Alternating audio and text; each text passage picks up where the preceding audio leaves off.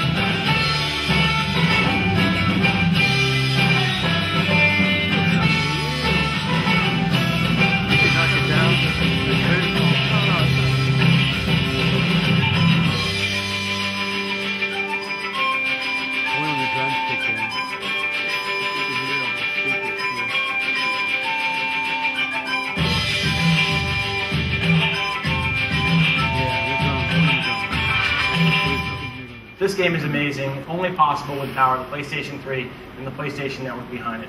So we've got the demo for you to experience today. If you didn't get a chance to check it out at GDC, I'd encourage you to check it out for yourself and find out what makes it so special.